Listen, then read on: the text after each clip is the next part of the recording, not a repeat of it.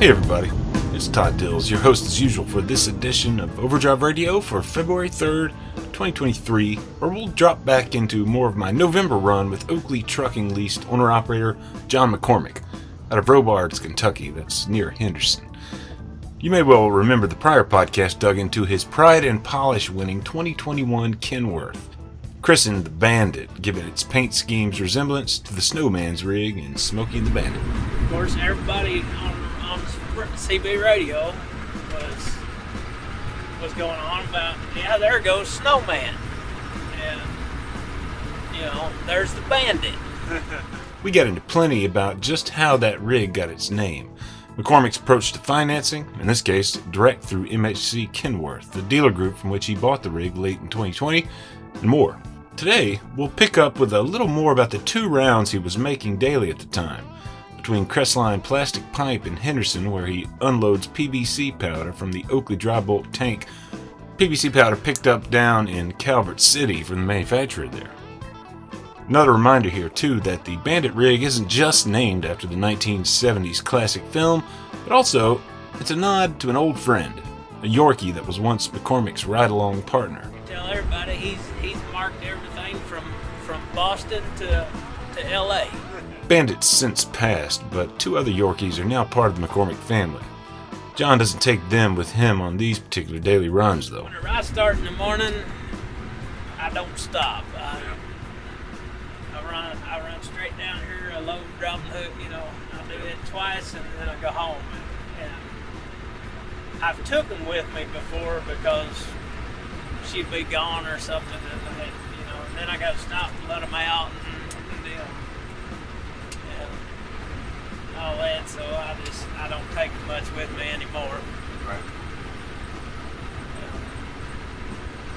Of course, the ones I got now, they don't ride very well anyway. Well, yeah. My German Shepherd, she rides real good, but yeah, she's kind of a handful to have in the truck. Pretty big dog, right? I spoke with McCormick this morning, and after a few more OTR runs over the holidays when the plant he hauls from was shut down for annual maintenance as usual, he's back in gear on his regular rounds. In today's podcast, we'll hear more about just how the owner-operator got to where he is today trucking. He's not the only McCormick on those hauls either. Both his quote-unquote little brother, Bill McCormick, and his father, Charlie, are doing the same. Both also leased to Oakley. I got a close look at Charlie's 2020 Peterbilt 567 in Calvert City at the PVC plant. You can find a few shots of it in the post that houses this podcast, overdriveonline.com/overdrive-radio.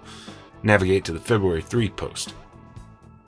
And, let it be known, I got some evidence on that run that people do still sometimes meet on the CB radio. I went and stayed at the plant, John, so I ain't myself. You be safe today. Appreciate it. I just come out of Lovebacker. I don't know, I did her about 15 miles, but I ain't seen nothing back to your get off of her. That last voice there was McCormick's, calling out to an operator he met on the radio. Local up there around the house. He pulled out a chicken plant up there. And I see, you know, just one of them guys I see every day. Yeah. I seen him up there where I parked the truck at.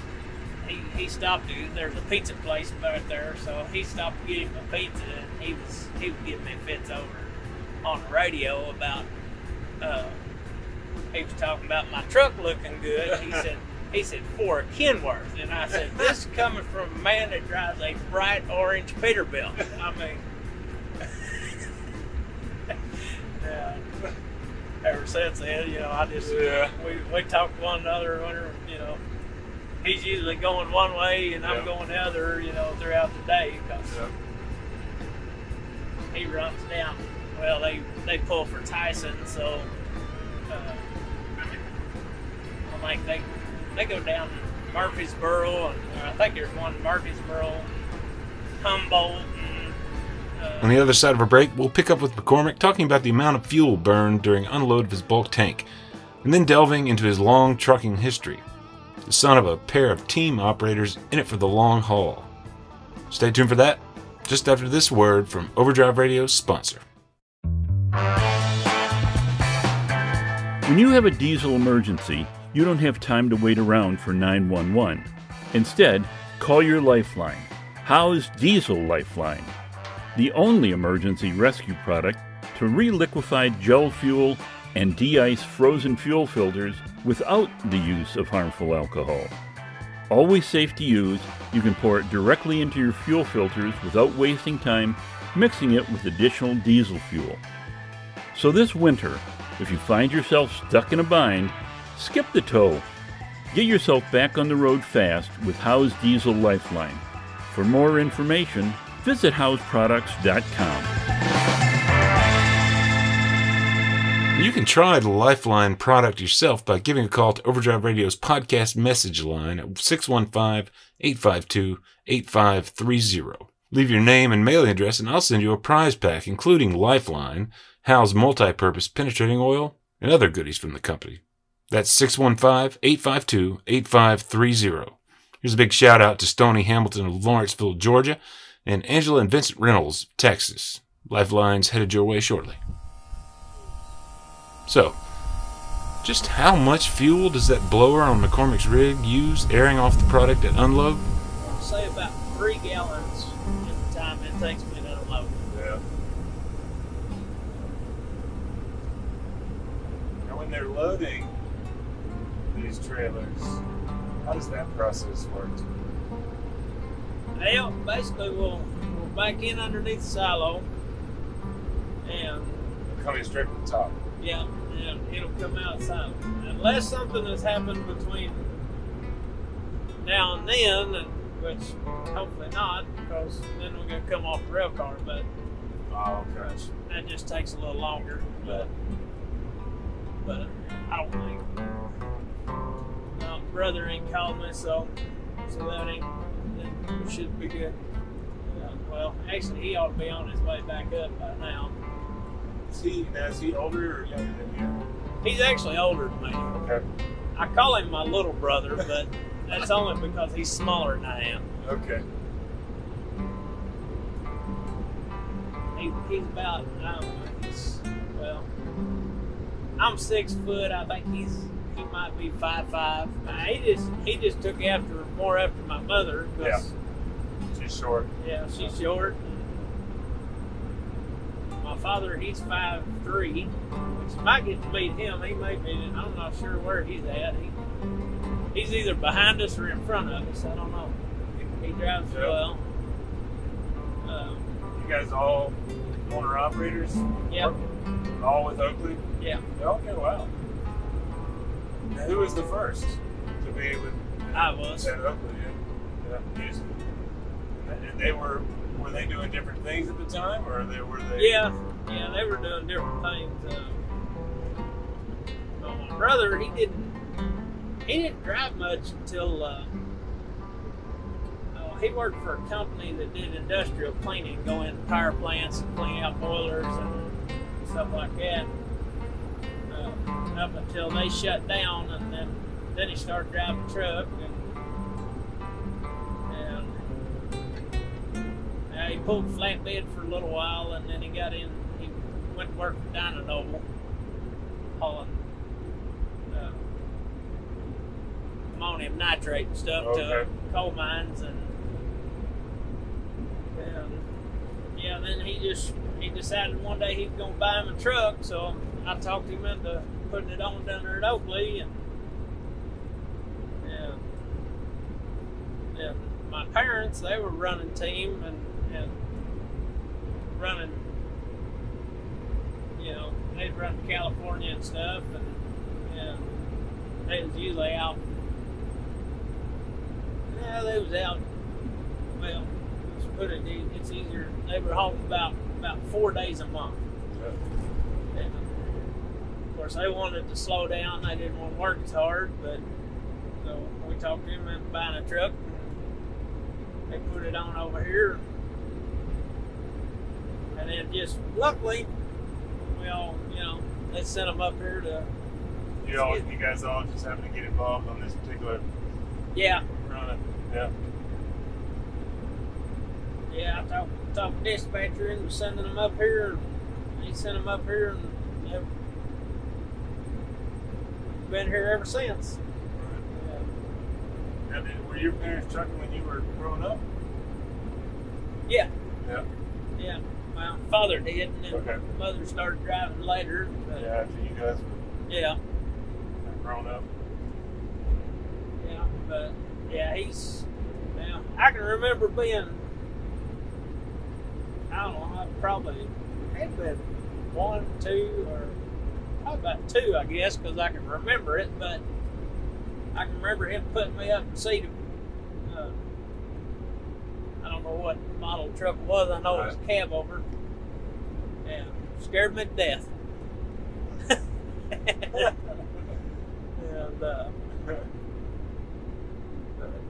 yeah, that was, of course, then he quit driving for a while, went to farming, Okay. and then he went back to driving. Yeah, he's been driving ever since. What's his name? His name's Charlie McCormick. Your brother is Bill. Bill. Had to think about that when I was calling him little brother, but And your mom's name? Virginia. Jenny. Jenny. Okay. Yeah. Did you start driving when you were 18? I'm imagining, maybe. No, actually, I was about. I got my license whenever I was 21. I didn't actually start driving full time until I was 22. Okay. At 16, I moved to Kentucky, Okay. and which my parents were living down here. But yeah, I moved to Henderson whenever I was 16, and I went to work in the shop working for the same guy my father was driving for. Okay. And I worked on trucks until I turned 21, and then I decided, well, I'll go get my license. Right. And Right. So yeah, I went and took a test, got my permit, and then every morning I'd get up, I'll say about 3 o'clock, and I'd meet a guy there at the shop, and I would drive him down to Springfield, Tennessee, and we'd unload and then drive back, and he'd drop me off back at the shop, and then I'd work on trucks and all day. Right. Yeah. That's a long day. Yeah. Well, it gets even worse because whenever I started, or after I got my license, I would work on trucks all day long, and then this guy wanted me to drive all night. And finally, I got to the point I told myself, look, I can either work on trucks or I can drive trucks. It's going to kill me eventually here. I was getting burnt out on doing both. Yeah. So, yeah, then I went driving full time, and after, the company we was working for out of Owensboro, hauling ice cream for, they went under. Between that period there a little bit, I went back to working on it for a while, and then I wound up back in the trucks. But that first truck that you bought was 07P, so that was an 03.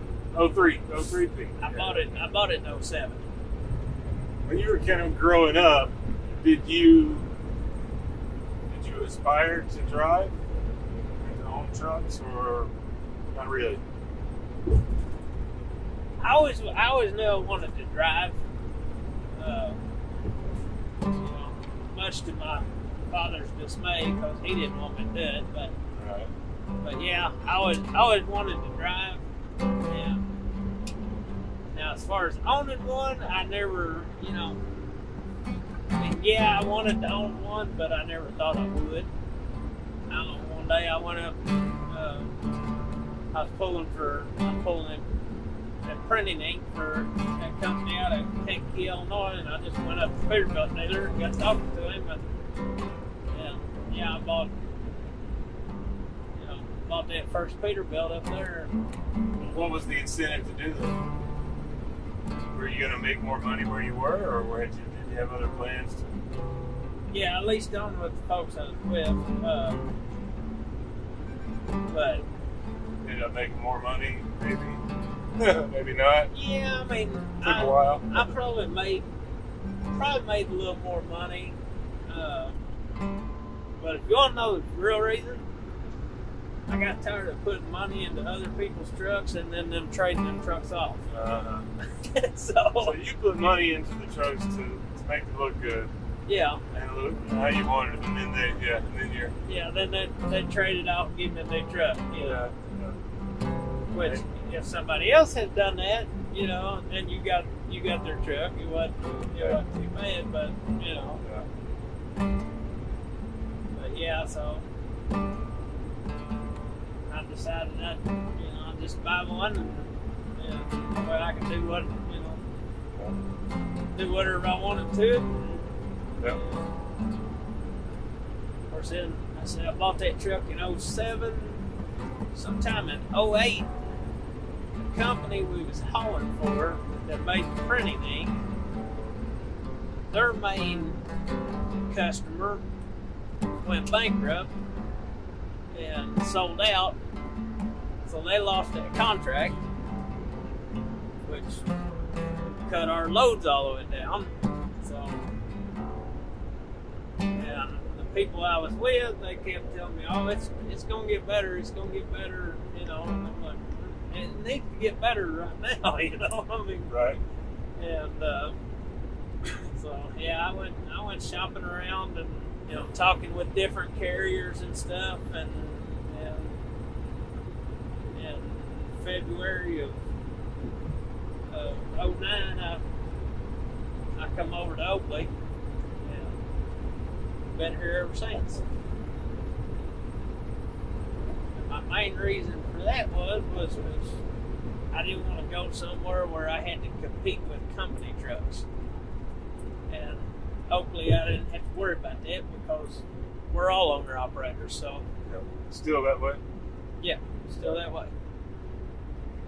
Yeah, Oakley owns the trailers, but they don't own a truck. And the mileage and the mileage pay and they take care of the plates, permits. There's no trailer rental fee. All that is, of course, that was a incentive too. At the time, my parents were driving for Schaefer, and they wanted me to talk to them, come over there, so I called them and exit right, then turn right. And they're like, well, we'll, you can do this, and but anything over, I think it was 800 or 1,000 miles, they were paying like 87 cents a mile to their, and I'm like, damn, my operating expense was 60 cents a mile. Right. Right. Yeah, that's not going to work. Yeah, so I can't do that. So yeah, made the move to Oakley, and they Exit right. they then turn are right. a great bunch of people. I mean, you walk, I walk in that office. I would say half of them people know who I am whenever I walk in there. Yeah. And of course, I am Turn bad with right. names, so You might not know who they are. I can't remember who they are, but no, most of them I know. Of course, I've been there for 14 years. I know. This stuff we're doing here, everything I'm doing is based on percentage. Now this is where I might have it off a little bit, but Okay. I want to say anything under, it used to be back years ago, like I said, I've been doing this same thing forever, so Right. I can't even tell you what the mileage pay is anymore, but Right. used to anything under, I think it was 250 miles, but that could be, might be off on that. But Okay. anything less than 250 miles was percentage. Anything over that was mileage. So, because we're less than 250 miles, we're on percentage. But it was based on a one-way figure, not the round trip. This is probably less than this is probably less than 250 miles round trip, though. Isn't it? Yeah. Yeah. Now I think these loads out of here, coming out of here. Now these are based on round trip because we do them every day. Yeah. Because, well, just like Cresline has anywhere from, well, their lowest has been about 12 loads a week up to as high as 28 loads a week. Yeah. Every week. Now we got 2 trucks down here that run Louisville, and that's pretty much a straight 14 loads a week. They get 2 loads a day every day. Yeah. So yeah, that stuff I would say is based on a round trip. Yeah.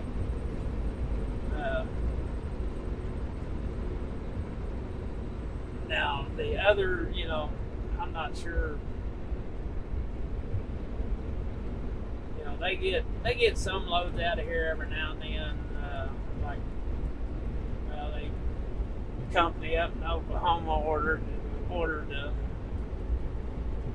I don't know, a bunch of loads by truck, so they're doing those too. But now those would all be mileage pay there. But in terms of your fuel surcharge, are you just getting paid fuel surcharge on all miles here? Yes. Basically, yeah. We get fuel surcharge on all miles. Yeah.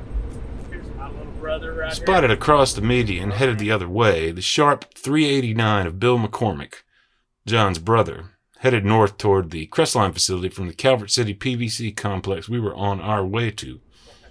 Fine time for a little good-natured ribbing, as it were. That was Peterbilt, right? Yeah. Yeah, they're not as classy as me. both him and my father both have Peterbilts. Yeah. I got Kenworth. Are they older than I this got one? more class. Yeah. No, actually, Bill got his truck. He got his truck about 3 or 4 months after I got this one. Okay. Now Dad's truck is, I won't say his is in 2020, or it might be 2019. I ain't real sure. As noted earlier, it's a 2020 Pete 567. I'll confirm that with Charlie McCormick just 30 minutes or so down the road in Calvert City. Yeah, with the fuel surcharge and the discounts that we get, Yeah.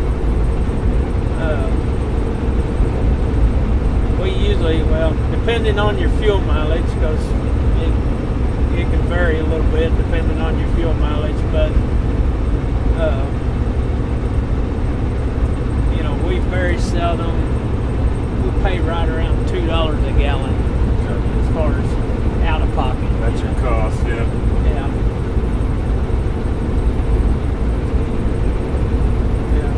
Of course, if you got better fuel mileage, it'll go down, or but. How do you handle accounting and profit and loss statements? Do it all yourself? I send everything to ATBS. Is ATBS okay? Yeah, we got a deal with ATBS where their charge comes out of our settlement, and I just send everything to them, and they. Yeah, I used to do all that myself, and then they got that deal with them, and of course.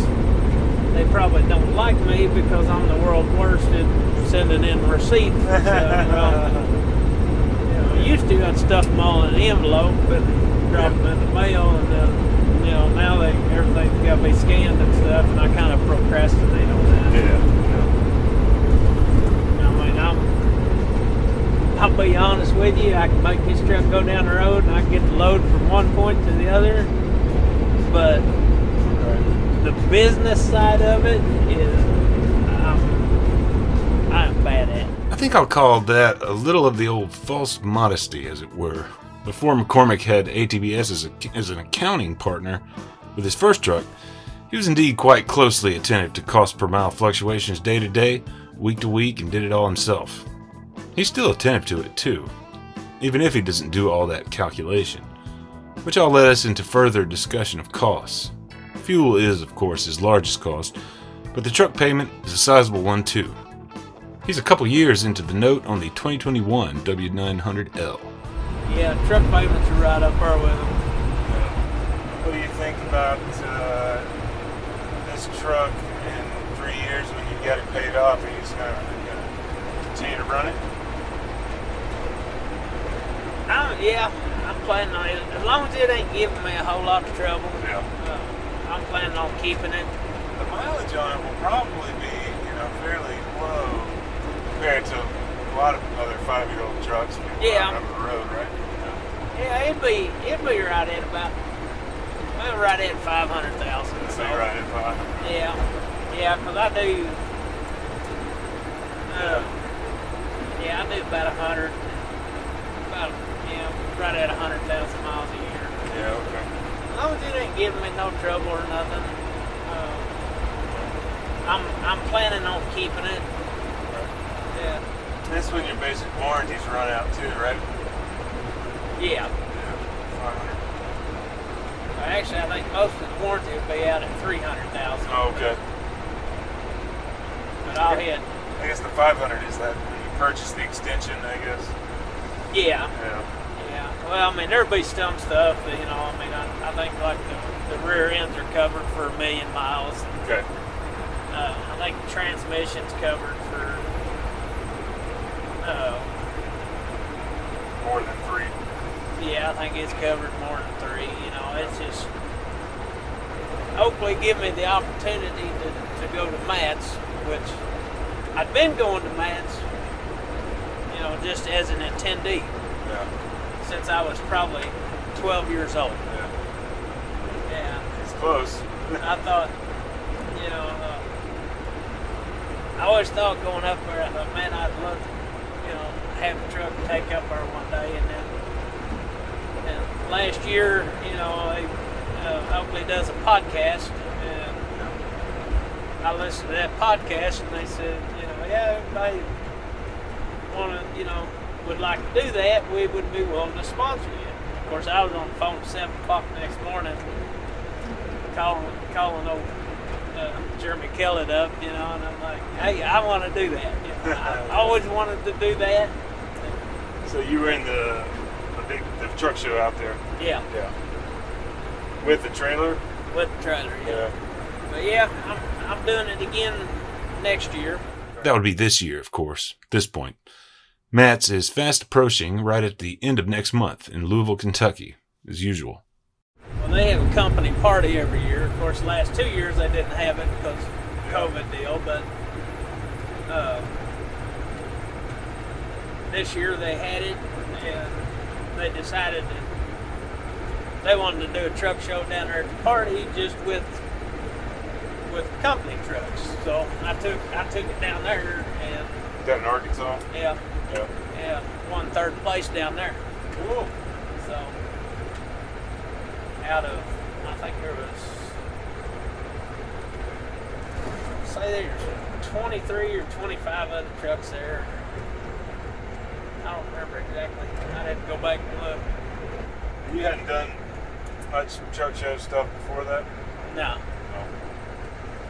No, I've never done it. Gotcha. Whenever I went up there to Louisville, I learned a lot. Like, I got to do a whole lot more cleaning. Yeah. It's fun to go. Yeah. I enjoy it, and I've met a lot of great people up there. Yeah. But some of them trucks that I can't compete with. Yeah. I can't work every day and compete with some of them that come in up there. but it's fun to do, you know. If you're headed to the Mid-American Trucking Show this year, catch McCormick's Bandit 2021 Kenworth W900L out on the truck show lot in Louisville. And know that we'll be hosting our annual Partners in Business seminar with ATBS there too, where ATBS VP Mike Hosted will join our own Gary Bucks for a walk through the recent past as regards owner-operator revenue, costs, bedrock income performance and strategy. With a mind, of course, to arm you with information to take into the near and more distant future. Keep tuned to overdriveonline.com for more information about that session. Meantime, you can register for MATS itself via truckingshow.com. Here's a big thanks again to John McCormick for bringing me along for the haul this past November, and a big thanks to you for listening. If you haven't yet, if you're enjoying these episodes, give us a review or a thumbs up out there on whatever podcast platform you are using. Overdrive Radio is on Apple Podcasts, Stitcher, SoundCloud, YouTube, Spotify, among others. Here's thanks for that in advance. It certainly helps folks find the show. I know that. You can get in touch with any feedback via our podcast message line at 615-852-8530.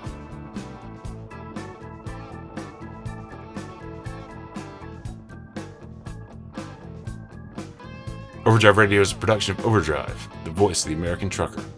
It's edited and produced by me, Todd Dills, with the acoustic guitar and other support of trucker songwriter and Overdrive contributor Long Haul Paul Marhofer.